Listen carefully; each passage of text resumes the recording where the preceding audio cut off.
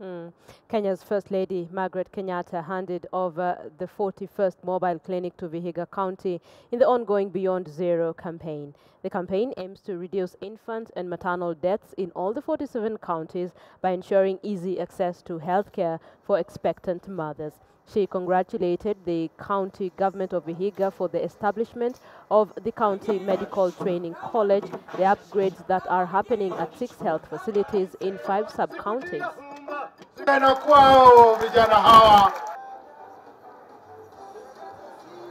Sio mwingine Mheshimiwa Mama wa Taifa, mkurugenzi mkuu wa masuala ya afya. When the First Lady launched the Beyond Zero initiative, to many, it seemed a long and unwinding road. Majority of residents in the county have since been waiting with expectancy for the day the First Lady will deliver the Beyond Zero mobile clinic. I'm happy today that the dream has come true. Championing the health of our people is a cause we can all join hands in and